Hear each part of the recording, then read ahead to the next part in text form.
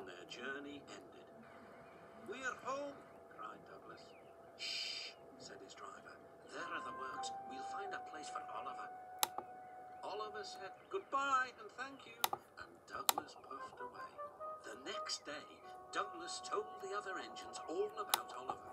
"The Fat Controller will have to know," said James. "Douglas should tell him at once," added Gordon. "Well, here he is," said a voice. "Now, what's this all about?" "Beg pardon, sir, but we do need another engine." "Yes, sir," ventured Gordon. "A steam engine, sir." "I'm afraid that unless one is saved from scrap, there's little hope." "But, sir," burst out Douglas, "one has."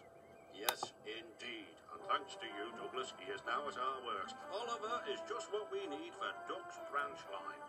Everyone cheered. Now Oliver and Toad are mended and painted in full grey Western colours. Duck and Oliver are happy on their branch line. The others laughed at first and called it the Little Western. Duck and Oliver were delighted, and so the Little Western it will always be.